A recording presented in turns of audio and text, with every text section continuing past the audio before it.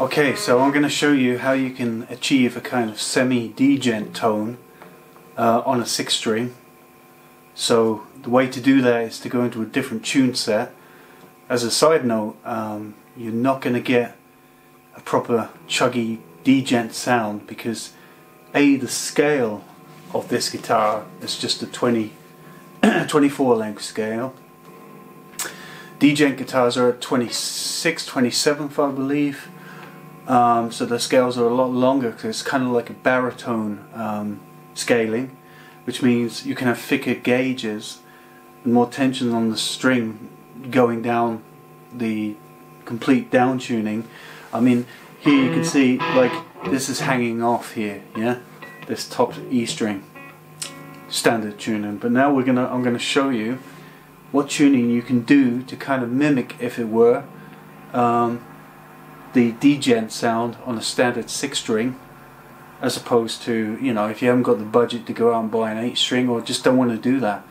And there are bands out there that like preferably, yeah, forgive me, but these kind of bands, and they do like 6-string Djent tunings on some of their songs.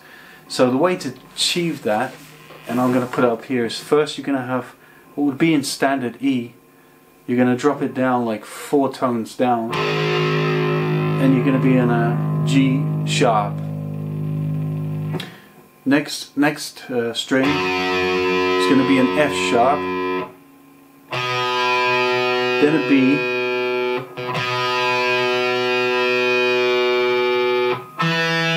then an E, then a G sharp, then a C sharp, and this will give you like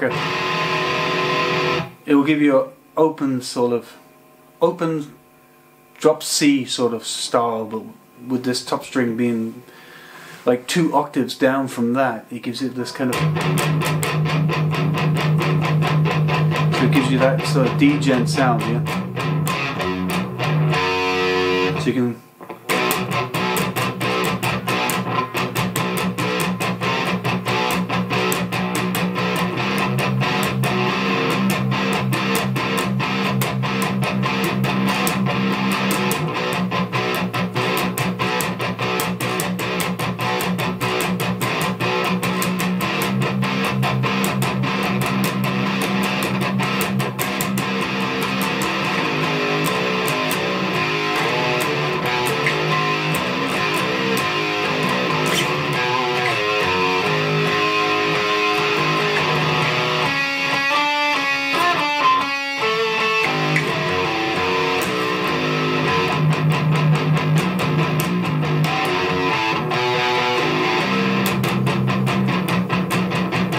gives you that lower tone.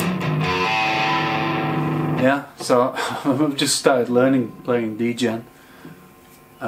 Actually, I'm looking at obtaining an 8-string, and I will do a separate video on that. I'm going for an Ibanez R8 customized. I will go and take a look tomorrow.